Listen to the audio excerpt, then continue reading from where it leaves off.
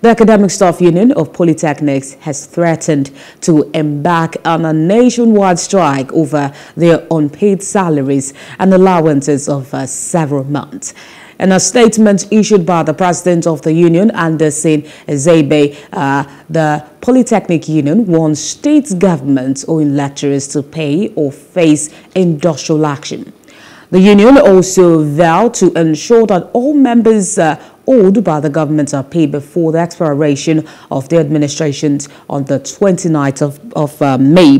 Ezebe also noted that Abia State was owing lecturers' salaries for over 40 months.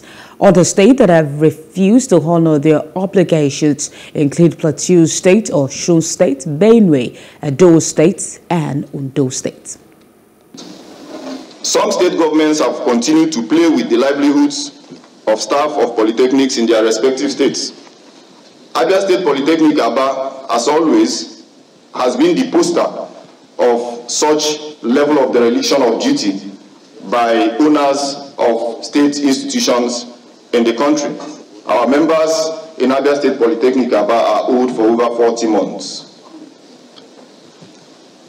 Other state governments that are culpable include Plateau State Government,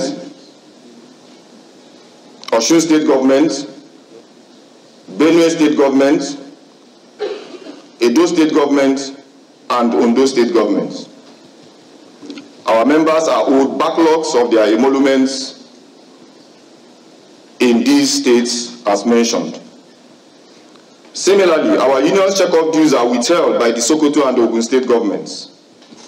Even with the gradual winding down of most of these governors, their administrations, they are yet to fulfill their obligations to staff of these institutions, and we think sincerely that this is a very sad commentary in the dispensation of good governance in Nigeria. So our union commenced renegotiation of its 2010 agreement with since 2017.